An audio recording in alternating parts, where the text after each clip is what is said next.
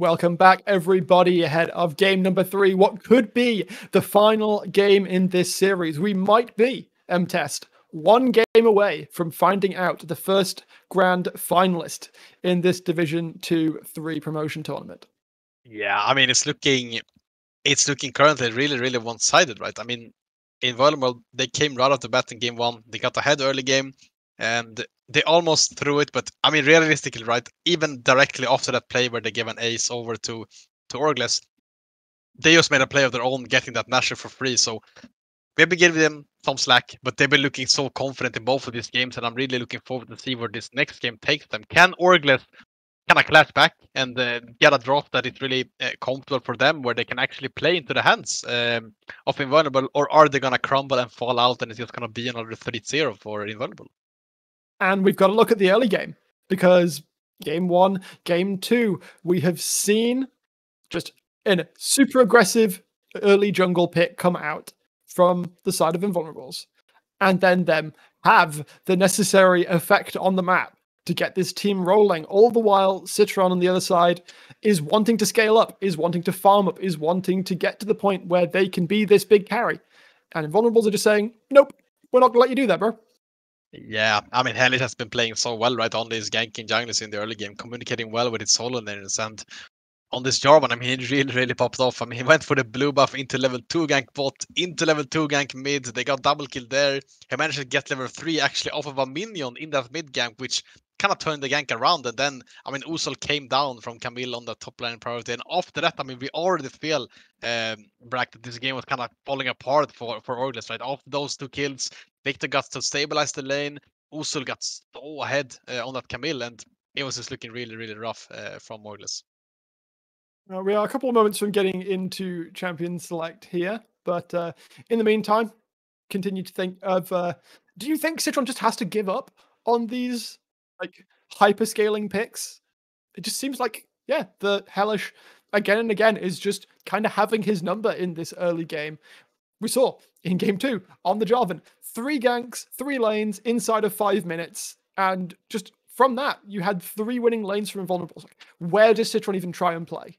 Yeah, I mean, that's the thing, right? I think for starters, you have to look at the draft, which we are in. I'm kind of happy to see that. I was actually going to talk about this, that you have to ban out both of these junglers, right? The Sejani and the Vi, because Hellish has been proving himself to be able to be so proactive on these kind of junglers. So they're all taking out those on the board. The Fiora as well, going to be taken out. So the Shen, as you were talking about, still being 100% banned from Invulnerables, and the Belvet as well as the Olaf, not going to be in the hands of Citron. So I already like this matchup that is happening so far.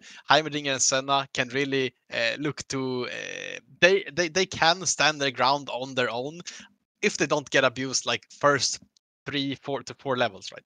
But Hellish, does he have another proactive jungler up his sleeves? He's not gonna go for it this time around. So this gives an option for Orgles to ban out another 2 proactive junglers and really looking to make this game as even as possible in the laning phase.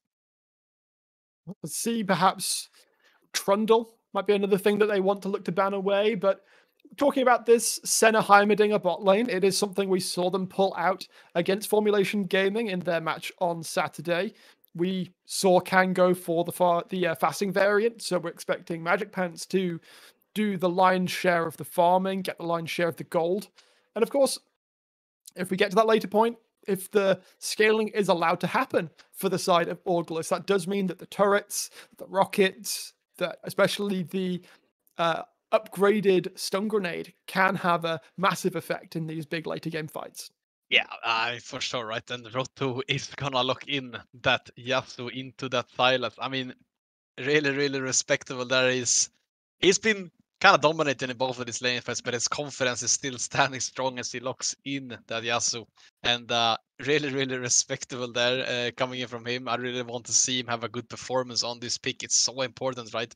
That means that Invulnerable is just gonna ban out kind of knock up champions. The Diana goes out, the Malphite goes down, and Citron, he really has to dig deep right now. Does he just go for the Hecarim, which is a similar style champion? Right? Cannot really achieve much the first 6 levels, has to just farm. Your lanes cannot really get any help whatsoever. And this just gives Hellish another opportunity. Maybe he locks in the Vi, maybe he locks in something else that can really be practical early, and maybe even the Lee Sin. I mean, we could look to see the Quite Graves also possibly. being open. Yeah, I mean, so many things open, right? I'm excited to see what Hellish looks. I don't know if Graves sounds like a hellish champion to me. That Yeah, well certainly said. is something that does sort of fit that wheelhouse. Poppy that can get early ganks down, that can be this rock in those team fights, make it really hard for the side of the August Clash team to get anything done in these major fights. Really, really good for trying to shut down that Yasuo, who obviously is going to want to dash every second as long as there's a target within range. Yeah, I mean, for sure, right? I mean, the up factor here from Invulnerables as well. They first picked the Sylas, right? But it's not Rutu this game. He doesn't have any like ultimates to steal, right? I mean, Sylas has the Heimerdinger, the Senna, even the Yasuo if they get some knock up. The Hecarim ulti as well, super reliable on Fierce on this Sylas this game. And he has like a really like a tons of options, right? And the Poppy, as you said, a really good pickup for Hellish. He's gonna be able to be But practical. But the chaos. Vladimir, ooh, Chaos. I mean, that 2 is games, 2 wins. He picked it out twice against Formulation Gaming in games 1 and 2, and he showed up huge on this champion. This is if you were looking for pocket picks, officer, that pick right there, the Chaos Vladimir is something to be feared, and I am not sure how well positioned Uzol is to deal with that on this chase. Yeah, I mean, he has to be able to held out for his own, right? But once again, I mean, you kind of thinking that these top lane matchup, maybe Chaos can get an advantage of the Uso, but once again, Hellish is gonna be the proactive one on that Poppy.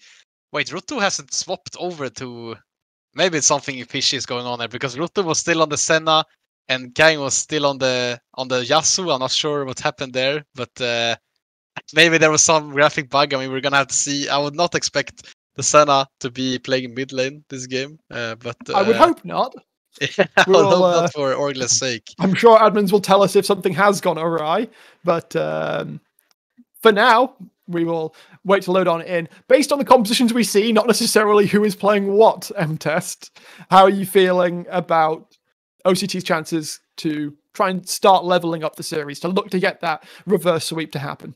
I mean, we said that they needed to like kind of throw everything out of the board, right, and come up with something new, and they have been doing so. I mean, Chaos on the Vladimir, as you said, has had 2 games on it, 100% win rate, and maybe if he can get out of lane phase, this is something I've been saying time and time again, but if Vladimir can get out of lane phase, he will be able to scale to infinity, right? And on this champion as well, you can kind of hold down on your own. It's quite a strong lane. You can, maybe you don't get an advantage in the 1v1, but actually, let me just dismiss everything I said. Rutu is on the Senna, so I guess Kang is gonna go into the mid lane. Kang is gonna play mid lane.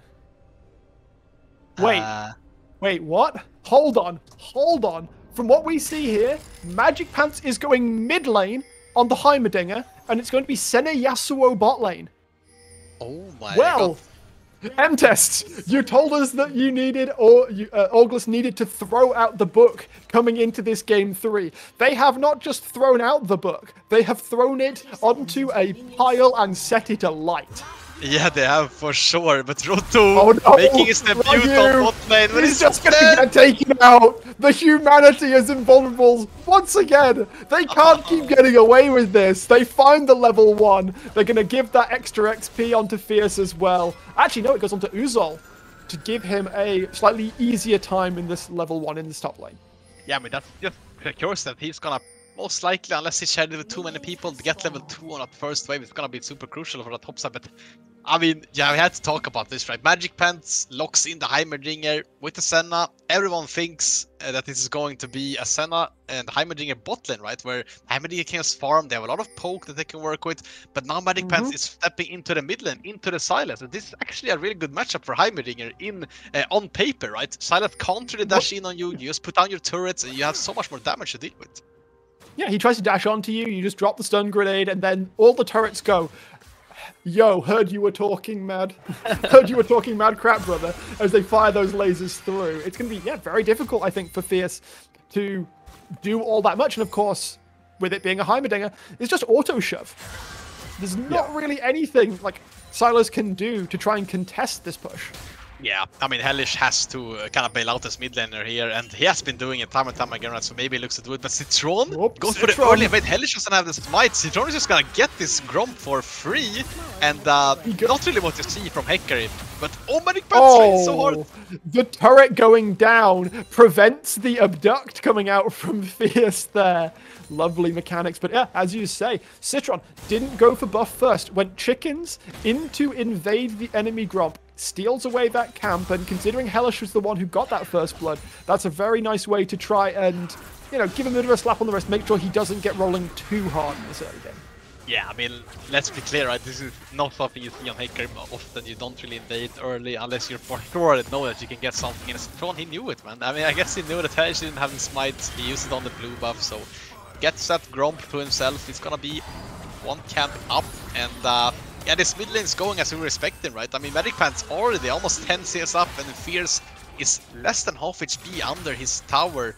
And as we were saying, right, he has to get bailed out in this game by Hellish. He has to get a couple of ganks, but it's a bit hard when Magic Pants knows now that Hellish is on the bot side. On top of that, look at the push coming in this bot lane. Piscolo and Sander do not give a singular damn about this Yasuo Senna lane. They are shoving them in. They are forcing them to burn pots, forcing them to hide underneath their tower. And we already see that Hellish trying to make his way towards the bot side. Kang tries to go forwards. Flash is available, but Rothu is going to be the target. Hellish picks up another one. Flash is still available for Kang. He's going to have to use it, though. And this is going to be a dire early lane for the bot side of August. And once again, Hellish is at the right place at the right time. I mean, OCT, August, their wave was pushing towards the enemy. They needed help there, but once again, Citron is on that tempo jungle. He can't really afford to lose any sort of time for himself where he tries to help out his laners. And Hellish is, as I said, on the right spot at the right time, gets another kill under his belt. Kang has to use his flash as well, and this Yasuo Senna lane, while it's strong on paper, with the fact that they've been double punished now in the early game, it's looking really, really rough for them. Kang double CS down so far. It's not looking good, but we'll see if the upset apple cart with how August have chosen to draft this game turns to their favor the later the game goes. Obviously, we're waiting a while for Yasuo to hit that power spike, for Senna to get some souls, to get some of that extra range, make it so that these fights become a lot easier. Because one thing that does stand out to me is that several of these members, specifically, well, Fierce in particular, is going to have a horrible time in any of these fights. You got to go forwards into a Heimerdinger Senna and a Vladimir. It's looking a bit rough for the side. Yeah, I mean, let's say that for sure, right? I think the up factor that Fierce has though is that he can steal so many great ultimates. He can steal. I mean, obviously, I've been saying this, right? If he steals the Hecarim ultimate, he can be the engager for his team. And while maybe it's not gonna be as comfortable for him to play this fight, because as you were saying, crashing into Heimer towers is not gonna be something that you want to do. But I'm just looking at these comps right now, and I kind of realized that, I mean, OCT, they for sure have the scaling factor, right? They have Yasuo Senna, Heimerdinger, Vlad, Hecarim. The only problem I see is that their only sort of engage is Magic Pants kind of big bomb, the RE combo, and Citron's ultimate as well, right? But on the side of... Yeah, Onslaught of Shadows as well. Yeah. One thing I want to point out though on test. Top lane. Uzol is getting... Nope! As I say it, Uzol was struggling in this top lane. Chaos looks to go for the dive, go for the punish, and he just gets slapped down by the tower, doesn't go into pool in time, isn't able to pick up that solo kill, and the advantage in top lane is completely lost. Yeah, that is unfortunate. I mean, Chaos, once again, he has the confidence to go for this kind of play, but maybe not the execution today, maybe not the best. But as I was saying, I mean, they have the scaling factor, but I mean, in Invulnerable, they have so much range to work with. They have the poke wars, they have the Jace as well. It's so hard for OCT to get a fight going. They need to be able to kind of secure 1 or 2 drakes in this early game, but it's so hard when, once again, Invulnerable, they are almost 2k ahead in this early game. They are, and despite this complete swap around from the side of August, as you say, it's the scoreline you could be forgiven for thinking this is very, very similar to game 1, game 2. Invulnerables, again, finding those angles, finding that early aggression to make it just so difficult for these lanes to be executed in a clean fashion from the side of August Clash team. Yeah, I mean, it's looking clean, right? That's for sure. And Fierce, well, as you were saying, he's gonna struggle in this 1v1 mid matchup. He doesn't really have to accomplish anything. He just has to not get dove, not die 1v1, try to pick up as much farm as possible, and his team is gonna pay dividends for that. Hellish now looking on the bot side once again. Kang still doesn't have no flash. Thankfully, the wave is pushing in right now. Kang and Rothu do not have to play that far up the lane. But yeah. That's good for them. Still, I mean, 25 CS difference between the carries. I mean, this is to be expected, obviously, range versus melee match. And Fierce actually doing some pretty considerable damage to Magic Pants, but unfortunately, you can't really go all the way forwards, because if you do, you risk getting just a big turret or a grenade to the face. Yeah, but that's the good thing for Fierce. That's what I was saying. He doesn't really have to do anything in his lane. I mean, he gets a couple of Qs there to make sure that Magic Pants cannot go for an all-in of his own, and the wave state is gonna be pretty much even. He's down 8 CS. This is pretty much what you expect right in this matchup, and Fierce, he has been holding his own quite well, I would say, in this matchup, because as we were saying, it's not an easy one for the Silas. Certainly not. Uzul gonna try and find the engage onto Chaos. Already uses the pool. Flash was used as well, though. Hellish trying to get the damage down, but he gets turned into a Hemoplague. Citron is here, and it looks like the turnaround, the punish, will be there for Hellish this time, and that is a shutdown across to Citron. August Clash team actually able to make something happen in the early game this time around. Yeah, Citron is there at the right place at the right time. I'm gonna say for once, because it hasn't been the most practical one, but there he gets a counter gank where Hellish is just going way too deep, tries to get the flash done onto Chaos on this Vladimir, but doesn't get it in the end. He gets taken down by Citron. His Herald is gonna go down as well, and this is the first time in this game where in this series where OCT picks up the Herald. It's the first time this series that OCT picks up an early objective, I think. They did get first Drake in game 1, but I believe that was a post 10-minute affair, if I recall correctly. Yeah, I mean, they have not been getting the finger stick in that regard, for sure. But now, Citron is looking, I mean, healthy on his Hecarim, right? He is getting past the hardest phase of Hecarim, which is the early game where you don't have your flash. You're so abusable if you get invaded on, but he was making the invades himself. And now finishes the first item as well, and even though it's not a mythic, he's looking really, really strong on his Hecarim. 25 CS up, got that shutdown, now has the Herald as well. Let's see where it picks it up. Got to keep an eye on this one, though, because going for the build that he has chosen to go for, never mind, Fierce is looking to try and make the play here. 2 big turrets in the mid lane. Magic Pants not quite able to get the damage down, and Hellish is on the chase. One more hit, one more hammer shock will be all it will take. Smite goes down, one more slam, and that's a third picked up for Hellish. Yeah, well played there from Invulnerable. I mean, Fierce, he went really, really deep there, but he knew that he had the backup from his team, and Magic Pants did not. He has to use both his summoners, and he's gonna lose this whole wave under his tower. Doesn't have that teleport, but I mean, Citron is gonna be happy about this one. He's just gonna pick up that whole mid lane farm, and he's gonna almost have the double CS of Hellish after this. Yeah, I mean, he's the carry this game, like, why not? One thing what I was going to say before that mid lane play happened is this build from Citron is going to be potentially something that could be a concern. Sander trying to look to get the damage down onto Kang. Will get a hit with the Soul Flare, but nothing really much to write home about. And back to this Hecarim, third time's the charm. Going for Umbral Glaive into what I assume to be a Manamune / Muramana. There is a considerable risk for this Hecarim to try and go in a team fight and just get exploded. Yeah, and this has kind of been the flavor of the month build for the Hecarim and Solka. I mean, these guys go for the Umbra Glaive, they go for the Dusk Blade as well, and they try to one-shot as many people as possible. And while if you get ahead, it works. In competitive play, it's a whole different beast, right? Because you're not gonna get as many random kills as you do in solo queue. It's really hard to set up fights with this, but I really respect it. I mean, if he can do it, and he can get, once again, if he can get a stuff done in the beginning of the fight, to proc this Dusk Blade, this guy does, he will do so much damage, but he will get like equally as one-shotted as he will to his enemies. Yeah, once again, Hellish showing himself towards the bot side. Kang ignited up, Chain of Corruption comes through. Flash is available for Rothu, the Dawning Shadow as well. Will keep him up for the time being. And a thought crossed my mind, and we now see the Balmy Cinder picked up, in fact. What if Citron were to go for a Fimbulwinter instead? So you just have the umbral for the passive, for the vision, for the extra gold that you can get from more freely being able to clear the wards, and instead go for Chem Tank Fimbulwinter and look to be that big tank. Yeah, I mean, some sort of a hybrid, right? You have the damage, as I say, that the Fierce doing a lot of damage on the Magic Bands, but not gonna be able to take him out. As we were saying, those towers is so much damage. But yeah, I mean, Citron, he's gonna have the damage to kill his opponents with his Umbral Glaive. He's gonna have some lethality. I mean, the passive as well, as you were saying, able to clear out those vision, but also going for the tank build. I think it's pretty much the best of both worlds, right? He's not gonna get one-shotted, but he's still gonna one-shot people like Varus if he finds them isolated.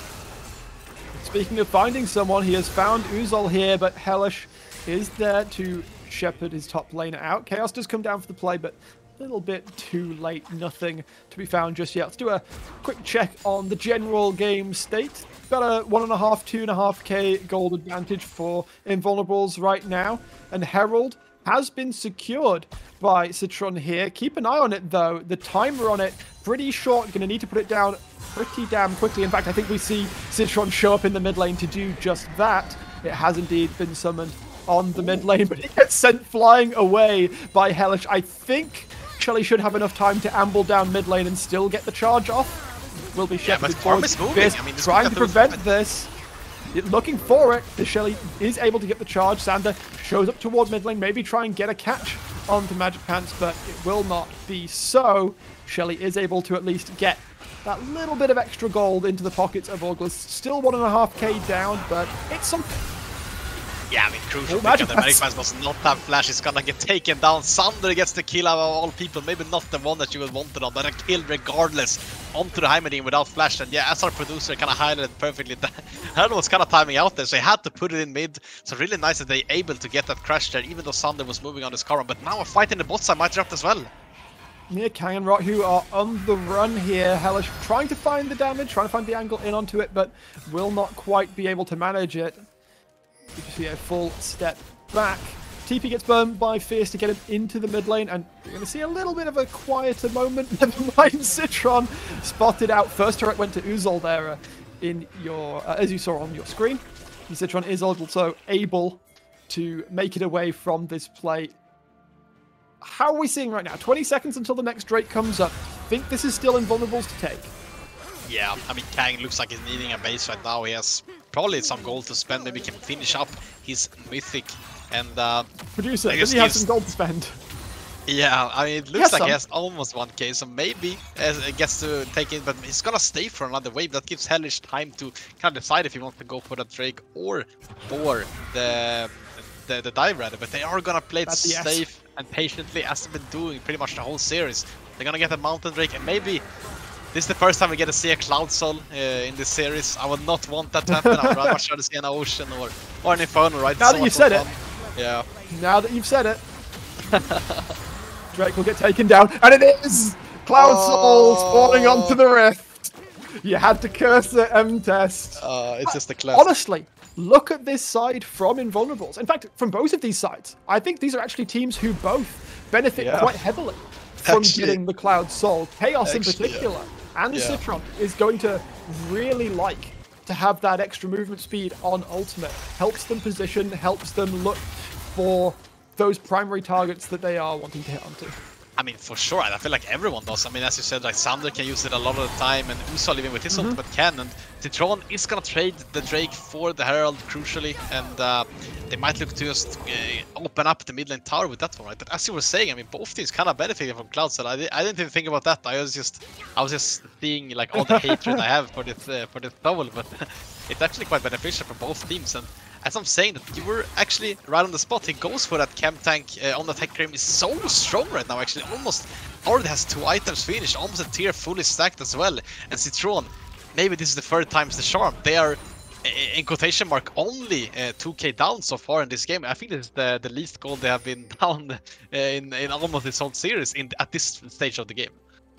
Absolutely. And, well, signs of life coming out from the side of OCT. Let's see how they want to execute this going forwards. Top lane, Chaos not having a good time, but Citron is able to find an angle in. Dawning Shadow comes forward. Piscolo is going to drop very low. Citron will just be able to walk him down now. The question is, can he get out of this? The healing from Rothyu is going to do some good work, and I think the escape should be easy enough. Hellish is still looking for something, but the disengage will be good, and that's another kill picked up for the side of OCT, and more importantly, that's another kill on Citron.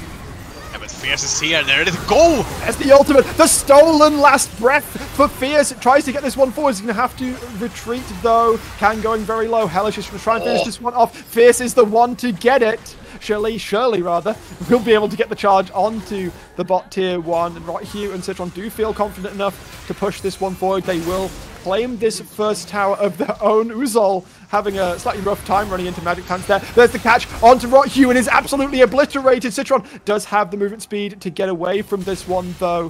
Invulnerables still more than kicking, still making sure OCT know that they are not winning this game. Not yet. Yeah, I mean, after all this time, Chaos is still just farming on the top side, getting so much down, while Uzol is, I mean, obviously helping out his team, right? But they're kind of stabilizing right now. They got that bot tower. Citron got a kill as well. He is so damn strong on this Hecarim, and I mean, Fierce, he hits a triple stun there on the Everfrost. Actually quite nutty to watch, but not gonna be enough to take Citron down, unless 2k on top. Citron ultimate is literally seconds from coming back up, so there you go. Yeah, Onslaught Shadows literally just came up as Hellish was going to try and get that catch, but nothing to come from it for just now. I was looking at the gold just a second ago. Production had brought it up, and there was a 2k gold advantage. Actually, more than a 2k gold advantage. Citron gets caught, and with the Keeper's verdict, there will be no Onslaught to save you this time. Another one picked up, and Hellish, you're just showing. If you want to try and carry this game, you got to go through me. Yeah, I mean, he has had to do that the entire series. I feel like Hellish just had his numbers pretty much the entire, but like in all 3 games, he has been kind of outperforming. And while Citron is getting all the farm, he's getting all the resources, Hellish is the guy that he does not care. I mean, he just goes for it regardless, even if the Hecarim is fed, and he gets the kill. On top of that, I mean, Uzol, this guy has almost 220 CS before the 19-minute mark. On this Jace, he's really making this counter pick worthwhile. Well, Hellish doesn't need to play for the farm. There's a bit of a catch onto Sander here, but the items are just not really there. Kang only has the shield bow to his name. There's no wind wall available here. Support will come in, but it's just too late. Uzol, however, will be spotted out, caught out, and taken down. The shutdown given across to Chaos, much needed for this Vladimir to find his place in this game. He's got the Mythic picked up, got the Night Harvester, getting on towards that all-important second item, Death Cat, at which point he could start to cause some real chaos in this game. Yeah, no I mean, this is for sure gonna be the breaking point for Vladimir, right? Around those 2 and 3 items. Really important that he gets the kill as well. I mean, he's been falling behind in the 1-1 matchup in this entire game, and just to be able to get that one kill and a couple of waves under Yuzo's tower is gonna be taken down as well, and he gets to breathe a bit in this one. And as you were saying, building towards that crucial Rabadons, while Uzol already has the Hex Drinker on this belt as well. Really smart pickup there when you're playing as double AP solo lanes in the Vladimir and the Heimerdinger. And we have to imagine now when this Drake is up and running that both teams are actually looking keen to take it. I mean, Chaos is moving here as well without the hemorrhage to his arsenal. The Hemoplague, yeah. Hemorrhage. Looking at ultimates available, it's all up for the side of Invulnerables, but it is going to be all the Splash team that find the first damage onto the Drake. However, the turnaround is pretty quick. Sander is going to force Orgless to step away from this one, and it looks like it will be a complete disengage. Cloud Soul is on the cards, 5 minutes away. Soul Point locked in for Invulnerables. And that's the thing, right? We've been talking about how OCT, their scaling is really insane if they get to do that. But you're gonna be forced to take this fight in 5 minutes time against Invulnerable. And are you gonna have enough time to finish out that Rabadon on Chaos, finish out the second item on Kang as well? And if you don't, it's just gonna be another uphill battle for Orgless, to be honest. Well, right now, the gold lead still around the 3k mark, so not insurmountable if they can find a good angle. Right now, they're just playing respectfully. They're trying to hold out as long as possible, and I think 4 minutes will be the time where they are forced to fight. They don't want to just give the Cloud Soul across. By that time, I would expect to see a completed Muramana, on the side of Citron. Not going to go for the Fimbulwinter, not going for the more tanky option this time around. Knows that he kind of needs to be the one to make it happen. And speaking of the devil, there is that completed Norman. Yeah, and that's just Uzol. That's cheeky. However, Flash catches on. Hemoplague will drop down. Rothu, however, dropping so low. Heal will not be enough. Uzol takes him down, and he's feeling confident enough to continue to step this one forwards. Chaos needs to get a transfusion for this to actually happen. Tides of Blood will be able to secure the kill, but Uzol drops him as well for a double. This Jace properly coming online. 2.5 items in pocket, and Citron is trying to find Sander here.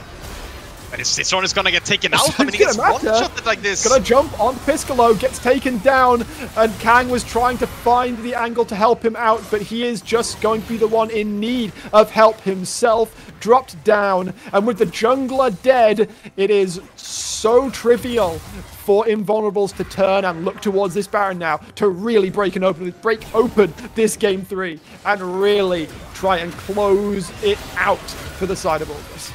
And Uzol activates his entire team by winning out on that 1v2 exchange. He trades himself for 2 members of Orgles. This is activating Verma to go for the play that they want. Fierce is not done. He's going for many pens as well. Absolutely. Obliterated will eventually die. Turret's revenge does come through, but 4 members of Invulnerables will be able to secure the Baron. It will be all of that gold into their pocket, all of that pushing pressure across all 3 lanes available. They can 1-through-1, they can 1-4. They have the lion's share of choices of how they want to try and close this game out. And the win con in Uzol on this Jace. I mean, he has been performing pretty much this entire series, had the upper hand on everyone on the side of Orgles, and he does it again. He finds that 2v1 outplay, securing that match for his team. And now, as you were saying, they can just set up that 4-1. They can just go push out sides as well and really play to get this tier 1 mid, the tier 2 bot as well, and maybe even the tier 2 mid before securing that Cloud Soul. Still 2 minutes on that. Uzol engaged upon by Citron, forces out the TP from Fierce. They may actually try and look to chase this one down on Slot of Shadows. Should disabuse them of that notion. In fact, Magic Pants is going to look to step forward, maybe try and catch an over-aggressive Uzol here. They do get the catch, but they just don't have the damage. Citron is removed. The jump forwards with the hijacked onslaught of Shadows. Magic Pants is removed as well. 2 more kills across to Invulnerable, and they're going to look to knock on these inner turrets. He's just too damn tanky at this point. I mean, has the Maw as well. It's not gonna get one-shot. Kang has the flash, but it's not gonna be able to take him down. He gets CC chained by Invulnerable, and they are just wreaking havoc on Orgles this time around in the game. Chaos trying to get something done on the top side. Gets that shutdown tower to his name, but you can just imagine that they're gonna lose everything here. The bot side getting siege, the mid getting siege as well. Orgles, they're losing everything.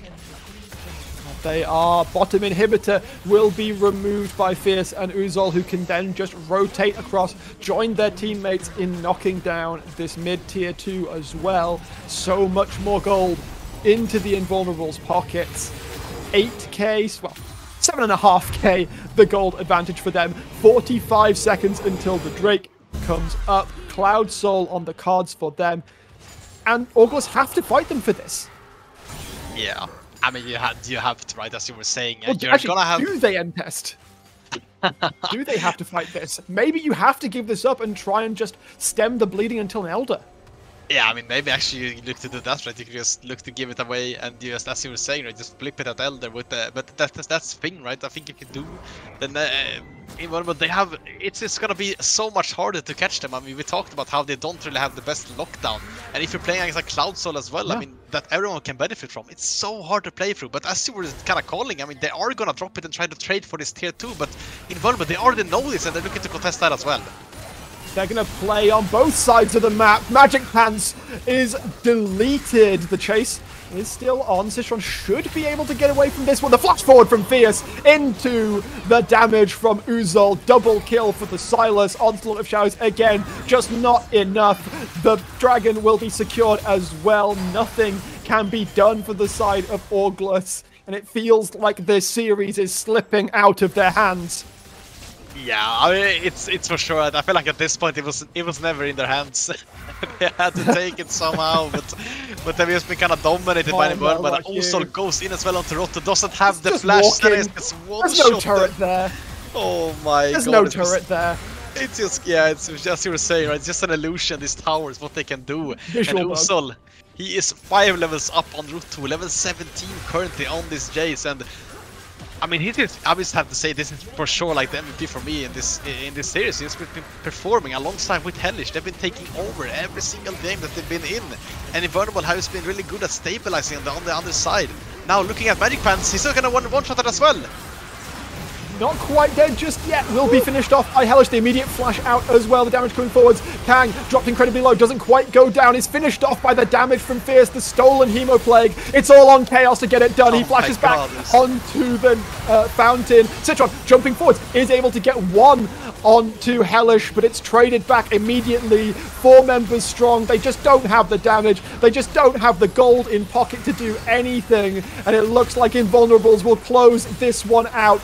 Convincing 3-0 victory, and they will lock in their spot in the promotion grand finals. And what a way to do it in a convincing 3-0 fashion. Whoever is their opponent in the grand final has to be really scared. Uzol on this Jace, he played so much of the Camille and of the Jace as well. They have just been performing all around the board on the side of Invulnerable, and what a way to do it. I mean, a clean 3-0, and everyone kind of stepping up to their plate, doing their job for the team. Really nice to see from the Swedish and UK org. Always, you know, got to be impartial, but I could tell that there was a, you know, just a subtle bit of support there for the side of Invulnerables, and they close it out with aplomb. We were talking about it after game 2. August had to completely throw the playbook out. They did. And it worked a little bit. Even so, it felt like the fact that Hellish sacked so much farm to just give it to Uzol, we saw, as you were saying, 3 levels up. There was a 3-level advantage in mid lane as well, Fierce over Magic Pants. And past 20 minutes, you just feel like it's game 1-2 over again. It feels insurmountable after that jittering game 1 where they gave away an ace. They got overconfident. Apart from a couple of moments, it just didn't feel like there was anything August Clash team could do in this series. So fantastically played, of course, by the side of Invulnerables.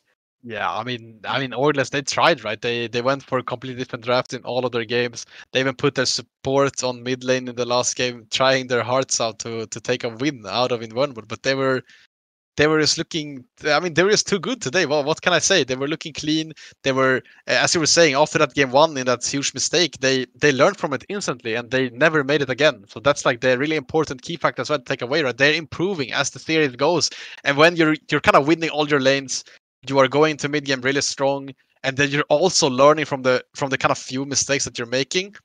That's really hard to beat. I mean, they just look absolute class today. Absolute masterclass indeed from Invulnerables.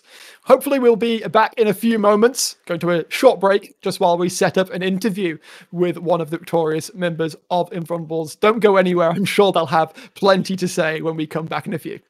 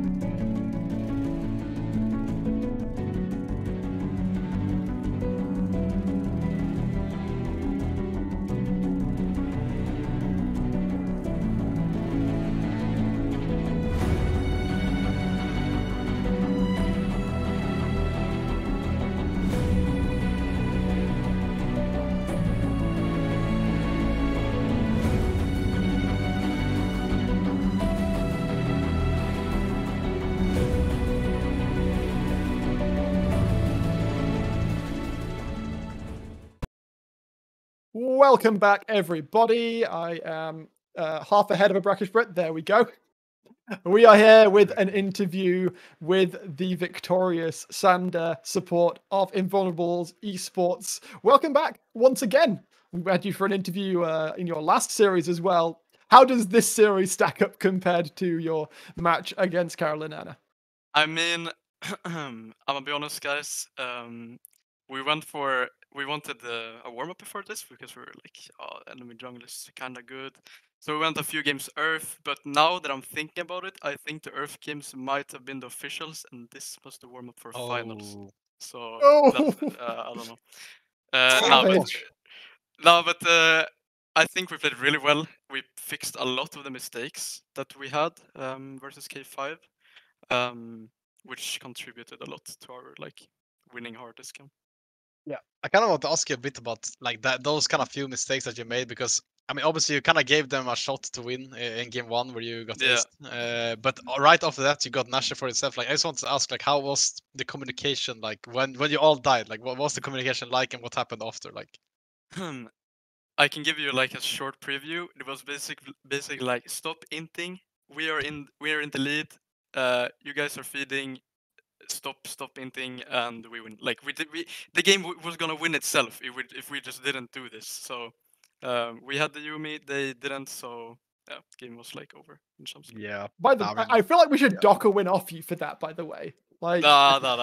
They tried to counterpick it with this zone. Remove Yumi. Yeah, that's unfortunate. Yeah, I kind of want to ask a bit about like kind of draft as well, because you guys were really targeting. I'm actually rather you were just so. You were protesting so hard on these proactive early game junglers like the Poppy, the Jarvan, and stuff like this. And Citron, he was permanently just playing these tempo junglers. Was this something that you knew? Like, you knew that he was gonna just play the carry junglers no matter what, and you can get away with just spam ganking in the early game, or like, what was your thought process when you kind of prepared for this best of 5? I mean, preparing for it, we knew that their jungler is like their star player, or at least it's the player they're playing for, with the resources of giving him Olaf and Belvet and jumps like this. But actually, before the game, I'm very good friends with Citron, so I can say this. There was a bit of beef. Like, he was flaming my jungler a bit. Like, oh, you're not gonna get away with 3-0 against us if you play like this against K5. I don't know. You can say that again to my face when going boots third on Hecarim. That's all I'm gonna say. Ouch. No, it's all Hellish took that personally, it seems. Yeah. Got a fantastic job done in all 3 games. It just felt like while Citron was trying to scale up, you were kind of just taking the rest of the game away from him. And looking forward to them. Obviously, after this very conclusive win, you find yourselves in the grand finals with a chance to make it to Div 2 should you win this next match. I feel like confidence is running high in the Invulnerables camp, so I'm not going to say how are you feeling about that. I'm actually going to ask, who do you think might be your opponents coming into that? Do you think Augulus bounce back? Because obviously they're going to be playing against the winner of Carolina versus Formulation, which will be, I believe, tomorrow. Yeah. Who takes that, and then who do you think will eventually end up being your opponents in the grand final?